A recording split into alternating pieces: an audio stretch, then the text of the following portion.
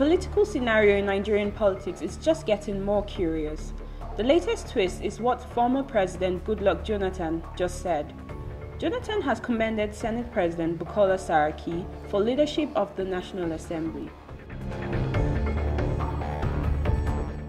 Jonathan told the Senate President, if not for his strong leadership, the National Assembly would probably have been in chaos, and if the National Assembly is in tatters, then of course democracy is gone.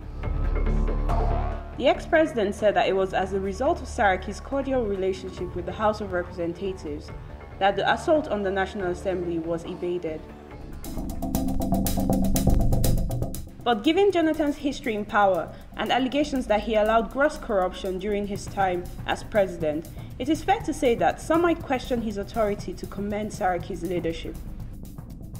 Goodluck Jonathan is right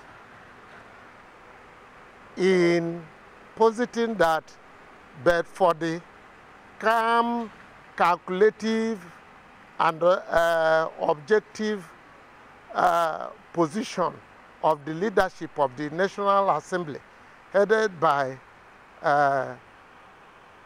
Senator Dr. Bukola Saraki, that this nation would have been in greater chaos than we are seeing today. Saraki has been involved in bitter political battles since he became president of the Senate, but the situation has peaked this year. The internal crisis in the APC led to his defections to the PDP, the party which he served as governor under its leadership for 8 years. However, both parties continue to play the blame game. Statements from both parties paint a picture in which the opposition is at fault. People have reacted quite strongly to what Jonathan has said about Saraki and his endorsement of Saraki.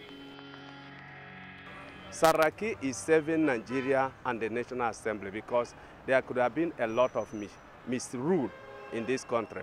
Why? Because the people are there come only for revenge. I don't understand. Now, assuming he came on the primary cause of actually doing something good, you understand, Nigeria could have felt it, at least one thing. He can say, yes, this is one thing I have ever done. I said, to me, it is politically motivated. I don't see Saraki. I don't see any leadership quality. I don't admire any leadership qualities, right? Because Saraki is always thinking about himself. Anything that is not for himself, then is not right. So Jonathan, you know, it is Buhari that defeated Jonathan. So Saraki is not in tandem with the success of Buhari regime. He has done a lot of legislation within these 3.5 years. There is peace between the Senate and the House of Reps. And basically they have enacted a lot of laws, and most of what they have done to keep the National Assembly together has helped democracy grow, even though there are some political inconsistencies between the legislature and the executive. So I believe his strong leadership in the National Assembly has kept democracy alive.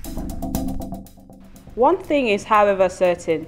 Bukola Saraki's embattled days are far from over. Behind these statements lie the hidden threads of shifting political allegiances. Bureau Report, Roots TV, Abuja.